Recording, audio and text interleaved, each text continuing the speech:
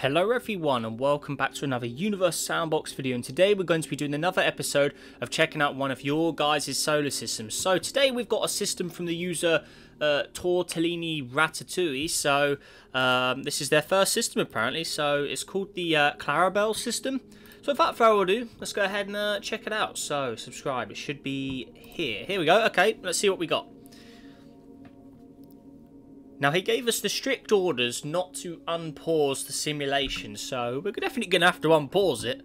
So, let's see what we got. Oh, I sense the lag. Okay, right. There it is. All right, nice.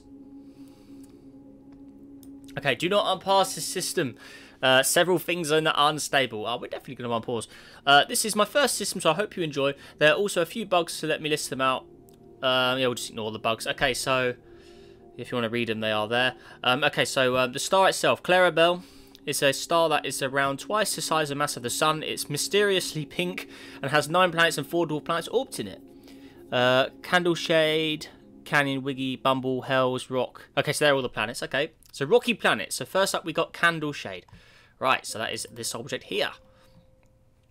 It's a dead orange rock that has a very large and massive planet. It has no atmosphere, but does have a moon. Its moon is called Quet.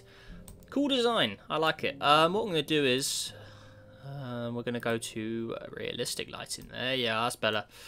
So that's what it should look like with the starlight. Cool. All right. There's definitely something laggy in here. It's got to be some sort of ring. Yeah, there's rings. There's an asteroid belt. Yeah, that's what's causing the lag. Okay. So there's Candleshade. It has a moon as well. Where's the moon? Moon?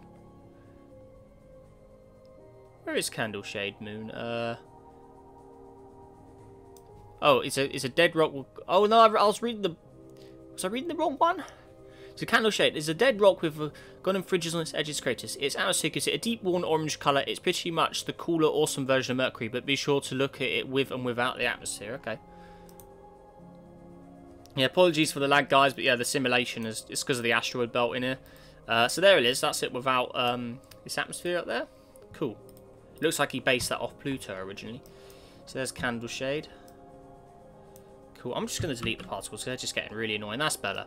Right. There's Candleshade. Okay, next up we got Kaon. It's a dead orange world that is very large and a massive planet. It has no atmosphere, but it does have a moon. The moon is called Quet. Okay, so there it is. So that's the one I originally read on by mistake. So there's Quet over here. So it has a green moon. Okay. So there it is. Nice. Good, good. Alright, where are we heading next? Okay, next up we got Wiggy over here. Or Wiggle is a bluish purplish planet with a beautiful atmosphere. There is not much to see on the ground except for a brilliant ferocious sky at noon and midday. It has 2 moons called Serpentine and Crowjet. One ambitious astronaut, it says, but astronaut, wanted somewhere to live in his retirement till the end of his life. He was the first one to step foot on here and gave all of the scientists to Bumble the only images of Wiggle known to them. He died 20 years later of radiation. So there it is. And then there's also 2 moons. It's got a blue asteroid there, and then Crowjet over here. It's just a red asteroid. Okay, cool. So there we go. Cool. Okay, so next up we're taking a bit of a jump down. So they're both captured asteroids. Okay. Next up we have got Bumble. Okay. Or Bumble. Yeah. Is the Earth equivalent of this solar system. Alright. It thrives with life and water. There is a species of aliens that are high-tech and more advanced technology wiser than us humans. They can build a spacecraft that can carry 2 men in 30 minutes. This planet has 1 moon, few. The moon based off of Titan. There's a thing on its surface that is very flat and all one colour. I can't tell if this is a bug or if it's meant to be this way. Let's have a look. There it is. Let's have a little look under here. Yeah, I'm not sure what that's all about. Yeah, there's definitely maybe a bug or something going on there, but there it is. So, cool. And actually, the Earth-like planet itself, let's have a look here. So, let's check its stats out. Oh, wow, okay. Stat 0. Oh. So, no, oh, there's no water on it, that's why. Let's give it a bit of water. Maybe it's supposed to have water, maybe it isn't, but I don't know. Oh, well, the water's not even appearing anyway. Okay, never mind. So, there's that. Cool. Next up, we have got Hell's Rock over here. Okay. Where are we? Is this one even... Is there even a description for this? I can't find it. Oh, that's it. Okay, it's a dwarf planet.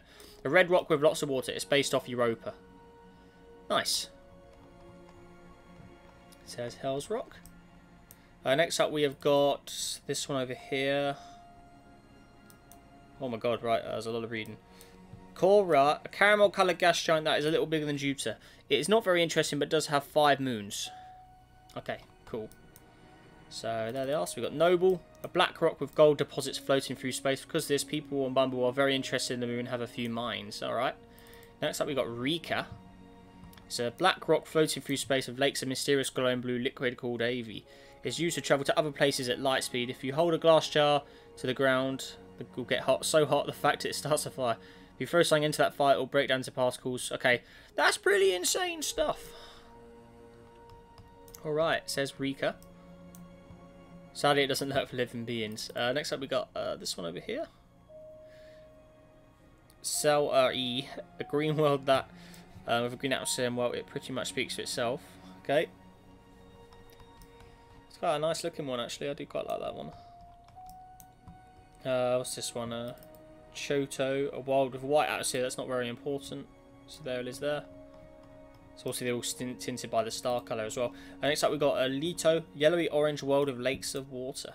Cool. So let's actually go to... There you are. So that's what they actually do look like without the star colour interfering. Nice. Next up we've got this one over here. Sin Alater, a world that is pretty much the Saturn equivalent of the solar system. It doesn't have much that is important. It does have 3 moons. Okay. So we've got a garnet, a moon with a weird colour on its... Oh my... What the hell is that? That is very strange. Why have you done that? Look at this. What is that all about? That's a very strange object. I'm guessing that was an asteroid texture like Phobos or Deimos customised. That's my best guess. Next up we've got Gardener. A moon with a blue atmosphere. There is a black surface as well. Be sure to turn the ice off and look at it without its atmosphere. Okay. Ah, okay. Interesting. So there's that one. And then we got Iris. Or Ira over here. A moon with water that is very dim. There's that one. Okay. Alright, where are we going next? We're heading to Iris next. A gas giant with rings. There are 2 moons. Oh, that's a nice looking gas giant as well. So 2 unimportant world moons around it, so there they are. So at the top there, can't even see that one, it's a very dim world. Oh, there it is. Cool. That's a nice looking gas giant, I do like that one. Next up we got this one, Kraymore, the Uranus equivalent, a gas giant with 2 rings and 2 moons. So there it is. So yeah, that was what was lagging the simulations, all the rings. Cool. So it has a red fiery world moon there. And then the other one is this one. Okay. So unimportant rock. Next up we've got this one. Osha, a gas dwarf with way too many rings and a moon. Yeah, okay, so we'll have to view that in a minute once we do it. The moon that used to be an asteroid got flung out to the edge of the system where it caught it. So it's just got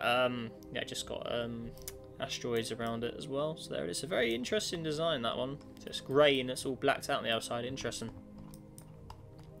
Right, and then next up it's just a dwarf planet. So we've got Elemento, a world with virtually no light at this point. Go to view light and change it to studio or directional. So that's what we got. So very, very dark world there. And then we got Suprema. Suprema. It's still dark out here in artificial light on. This is a green planet with dust on the surface, hence why no one has bothered going this. You can see in the picture up there as well. Arsenic dusted on the surface. Okay. And then this one. Creatil. Because it's the furthest body from the star, it is interesting to the scientists on Bumble. It's a mountainous and cavernous and very far away. The scientists sent a probe out to orbit it and has never taken photos. Currently, they have 1 photo as revolutionary breakthrough. Okay. There we are. Nice. So it's a very, obviously, very, very distant, or the most distant world in this simulation. So there it is. Nice. But what we'll do is we'll reopen it and we'll view it with the rings quickly and have to suffer with the lagginess. So we need to travel to the gas giants, try and find the rings. Right, come on. Alright, here we are. Right, so rings. We need to head to the Uranus, Saturn Uranus looking world. So there's, okay, so this one has rings. There you go. So that's rings there. Then we have the Uranus equivalent.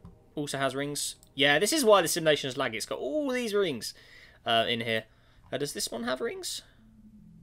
No, that one didn't have rings. Okay, but yeah, there you go. So you can see that you saw the planets with the rings there, and I think yeah, there's definitely an asteroid belt around the star as well. So we'll delete that again. But yeah, what we'll do now is he said not to play it, so we're gonna play it. Oh, and immediately there's problems. Oh dear. Okay, what has happened here? Oh no, they're all broken. So let's. Oh dear, we've broken it. Oh man. Okay, so there it is. There, so that's absolute carnage. So if all line up with the system though, so they've got the pink star, quite interesting shade. I did like this gas giant, so I think that's the best looking one. This one's also really cool. The customized like rocky planet there. But yeah, there we are. So there's a nice line. I did like this little gas dwarf as well. That was cool. But yeah, there we are, guys. So that does it for this simulation today. So yeah, that was the Clarabelle system. Hope I'm saying that right. So yeah, let me know what you think of that down below in the comments. And again, a massive thank you to the guy who submitted this, Tortellini Ratatouille, for submitting this. And yeah, if you'd like to send in your own simulations to this series, guys, make sure to join my Discord server, link in the description where you can upload your systems there. Please note there is a queue though, so it will take me a bit of time to get to it, but yeah, I'll get to it eventually. And yeah, if that all said and done, make sure you have a great day, guys. Stay safe out there, and I'll see you in the next video. Goodbye.